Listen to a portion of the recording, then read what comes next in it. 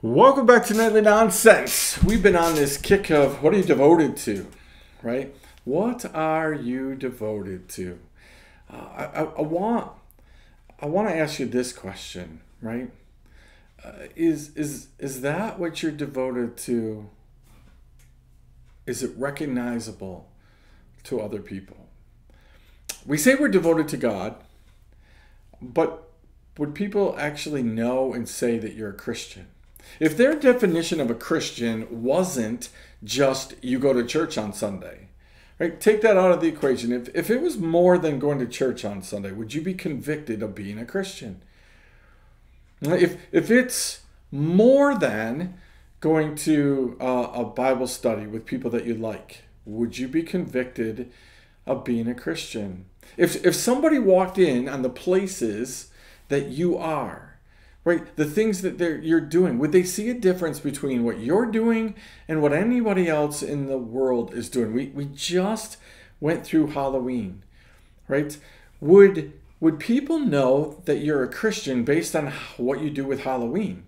Now, that's not an all or nothing thing, or that's a you and God thing. Would people know?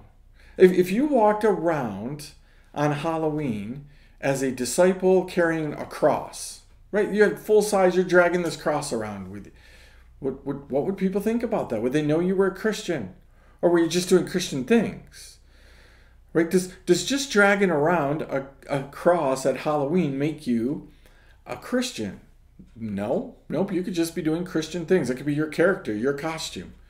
I'm Jesus. I'm a disciple. Like that's what I'm doing. There's a lot of times where we're walking around and we might be doing Christian things, but does it make us a Christian? That aside, if you're just going about your normal, everyday life, would people convict you of being a Christian? Based on how you celebrated Halloween, would people convict you of being a Christian? How should a Christian handle Halloween? You got to do your research on it. If you're devoted to being a Christian, then you might want to start studying and think about, why am I celebrating this holiday and this holiday? What do I know about this? Right? If Christmas is all about Jesus, why is it all about my family? Why are the things of Jesus put to the side? Do you know that most Christians don't go to church on Christmas, let alone read a devotional on Christmas, let alone read the Bible on Christmas, the Christmas story on Christmas, let alone pray on Christmas, let alone do anything that would be recognizable as Christ-like on Christmas.